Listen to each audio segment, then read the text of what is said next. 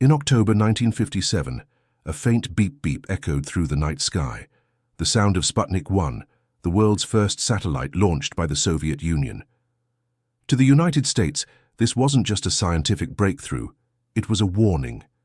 If the Soviets could send a satellite into orbit, they could potentially send nuclear warheads across continents.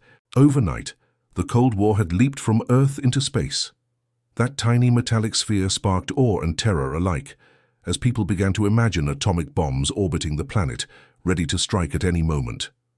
The US scrambled to respond, creating NASA, accelerating missile research, and even exploring wild ideas like Project A119, a plan to detonate a nuclear bomb on the moon to prove American dominance, and Project Thor, which proposed dropping metal rods from orbit with the force of a nuclear blast.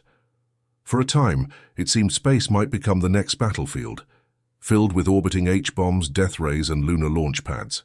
But in 1967, both superpowers finally stepped back, signing a treaty banning nuclear weapons in space. Still, that faint echo of Sputnik remains a haunting reminder of how close humanity came to turning the heavens into a war zone, when we looked up at the stars and saw danger instead of dreams.